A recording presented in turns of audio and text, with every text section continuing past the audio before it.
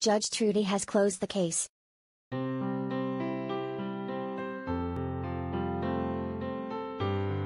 Amanda Bynes rolled back her stunning accusations against fiancé Paul Michael, saying in videos posted Thursday morning that she needed to issue a correction to her fans.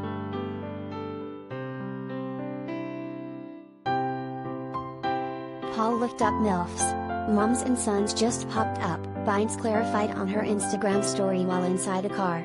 Also, I went to CVS, bought a drug test. Paul tested clean. Paul's clean.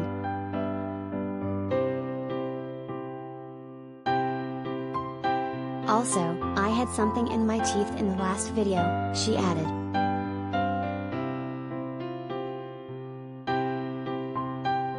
The What a Girl Wants star had claimed in videos posted overnight that Michael was watching mom and son porn and doing drugs, causing her to fear for her life.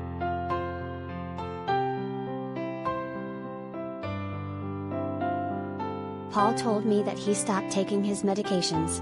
I looked at his phone and he was looking at mom and son porn. He vandalized his mom's home, she told her followers.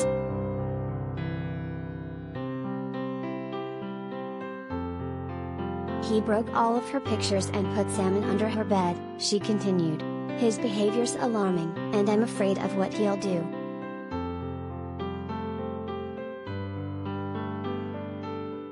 Bynes, 36, also claimed she found Michael's stash of crack cocaine.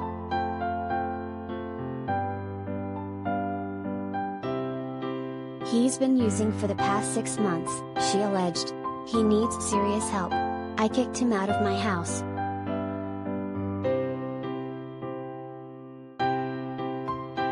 Michael took to his own Instagram account to respond to Bynes' claims, stating in a since-deleted video that he did not know what the FK she's talking about.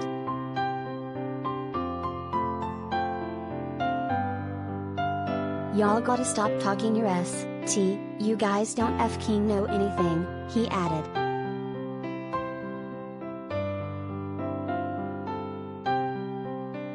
In a subsequent Instagram story video, Michael said, Amanda thinks I had a stash.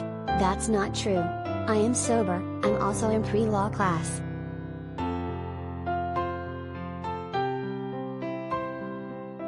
TMZ reported that Michael called the police on Bynes at 2:30 a.m. Thursday after she posted her initial multi-part Instagram story and claimed she had been taking his Adderall and was out of control.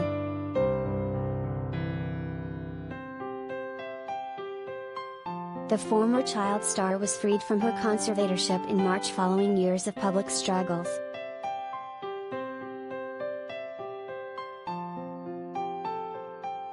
Bynes' attorney has yet to return Page Six's requests for comment.